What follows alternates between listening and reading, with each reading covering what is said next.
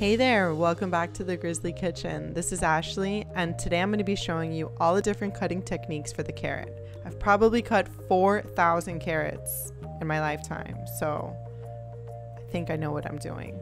First, let's peel the carrot. I like to peel it in two different peels where I do the bottom and then I turn it around and do the top. I just find that this is really efficient and it's just my favorite way. Some people say you need to lay the bottom down and leverage the carrot on another surface, but ugh, look how tedious this is. Look at those ugly pieces all over your cutting board. So I quickly say goodbye to that method and go back to my two cutting techniques of the top and the bottom. So much faster.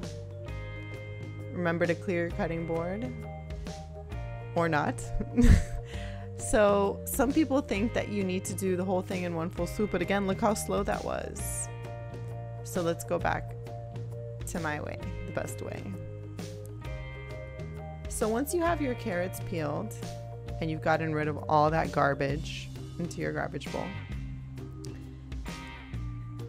there's many things we can do with it. We can cut on a bias. I like really doing this a lot for roasting or for salads. And always remember to discard the top and the bottom of the carrot as well. Get those little elegant bias cuts out of the way.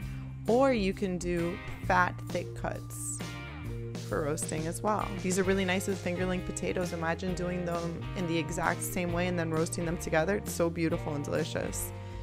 You can always vary the width if you want to do thin slices for salads. For the look of a crudité platter or little carrot sticks, just slice in half and then slice again. And those are for dipping or just eating for a snack. If you want to do a dice or longer carrot sticks, I always like to cut the carrot in half first. I find that it's easier to deal with. And then again, just slice through halfway and then take those, and then depending on how thick you want them, you can slice them into halves or thirds and set them apart. Now, cut a piece off of the carrot so you can lay the thick piece flat, and then cut that piece into planks. Again, this is for dicing or for doing matchsticks. If you want to sound really fancy to people, you can throw around the term julienne, which is what we're doing right now. Cutting, the slice into very, very fine pieces.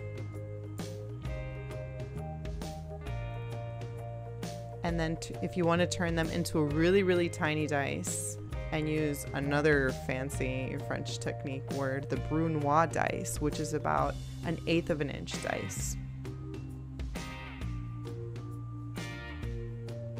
And just cut all the way through. Remember to always tuck your fingers back. If you want to be even more efficient, you can lie the planks on top of each other. And we cut the flat piece off first because we want to be able to leverage, to use, our knife to its capability without the carrot rolling around the cutting board. And again, you can always vary the width of the slices so you can get different types of dice depending on what you're doing. The dice can be used for salads, but most of the time it's used for sauteing, with onion and celery for mirepoix or sofrito. And here we are, the different ways, the thick cuts, the dice, the little babies, and then the little snack that I'm gonna eat on my finger. Okay, there we are, guys. For more recipes, check out www.thegrizzlykitchen.com and don't forget to subscribe.